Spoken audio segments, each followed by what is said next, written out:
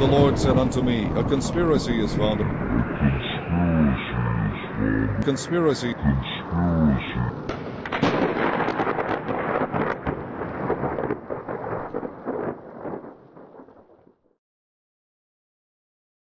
Bill Nye the Science Guy. Bill Nye the Science Guy.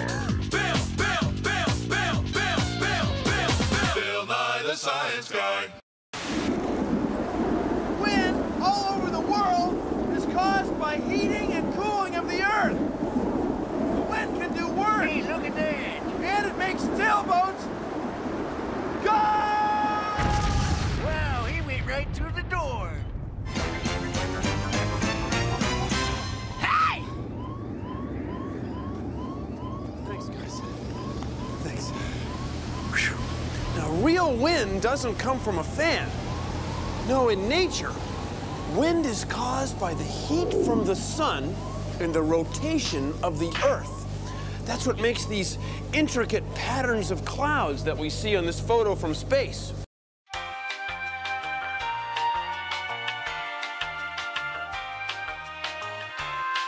It works something like this. This is our great big plastic wind box of science. These lights represent the sun.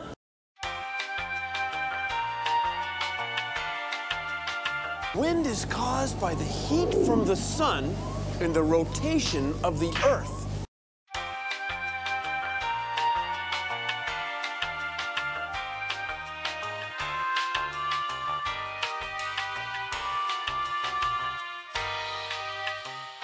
These lights represent the sun. This ice represents the north and south poles. So here's what happens.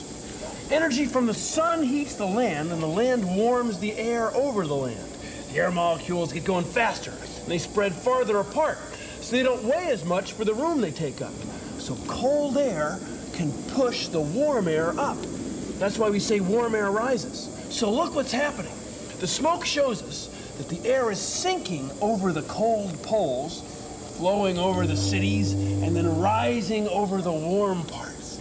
See, it goes around in a great big circle.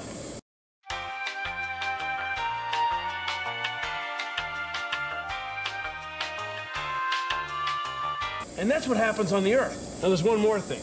The Earth is spinning. The Earth is spinning. The Earth is spinning.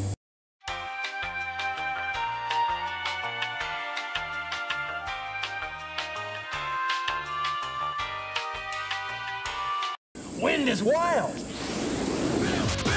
Bill Nye the Science Guy. Whoa.